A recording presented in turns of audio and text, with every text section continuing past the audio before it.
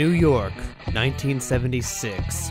A city on the verge of total collapse, but also a city intent on fostering the next big thing in music. Something to be enjoyed by birthday boys and girls the world over.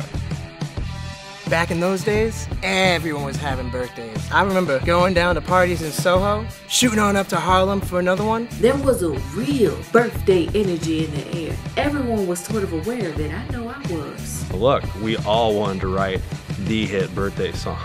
I remember going up to CBGB's and, act after act would be playing their version of the birthday tune. We were just kids throwing everything at the wall, just hoping something would stick. We never thought anything would come of it. It was birthday season, so we were writing birthday songs. If it had been Thanksgiving, we would have written Thanksgiving songs, but... I remember DJing a set at the Disco Fever, right? And I remember asking the crowd, yo, whose birthday is it tonight? And all I got back was a deafening scream. It was everyone's birthday that night. The music industry was going through a lot at the time. Record sales were down, people weren't listening to the radio.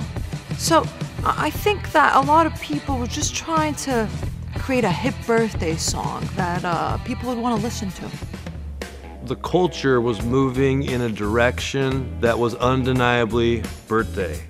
I remember hearing different birthday songs and being simultaneously inspired and discouraged because I thought I'd never be able to write something as good. I had stacks and stacks of notebooks filled to the brim with birthday songs. Let me see here. Happy birthday, my good friend.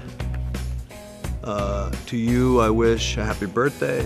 Where was I when Happy Birthday to You came out? I'll never forget. I was eating breakfast. I think anyone in the New York City birthday music scene could tell you where they were when they heard Happy Birthday to You for the first time. That day, I called the promoter at CBGB to cancel my own gig, and luck would have it, he was calling me at the same time. We met in the middle.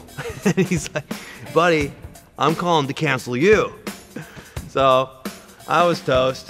Of all the birthday songs I wrote, I can't believe I never came up with Happy Birthday to You. There's just something so seductively simple about it, It's like within a week, the entire country had it memorized. I remember having friends who would lie about it being their birthday just so they could have that song sung to them. Hello, we were all there at your birthday party last month, Gene. That the birthday music scene kind of went to hell. In many ways, it was the end of an era. All my friends in the music industry started packing up and moving on. So I put it all behind me. We had absolutely no idea that we would end up writing a hit song. When we wrote HB, we were upstate. We used to rent out this little inn in the Adirondacks, and it was the innkeeper's birthday. And do you remember we were at breakfast? Patty started humming. And then, like some kind of sisterly bond, Mildred started singing the words, Happy birthday to you, happy birthday to you. Oh my God. Do you feel that? That is what it felt like that day. When Patty and Mildred came to me with Happy Birthday to You, I knew that it would be a defining moment for me as a producer. I remember going to record stores and just seeing a line, around the block. And we all knew why without asking, because every asshole would be wearing a birthday hat. There were so many rip-offs. Rip-offs, covers, and merchandise. It was really quite a circus. They would bring these icing guns and ask us to ice their birthday cake.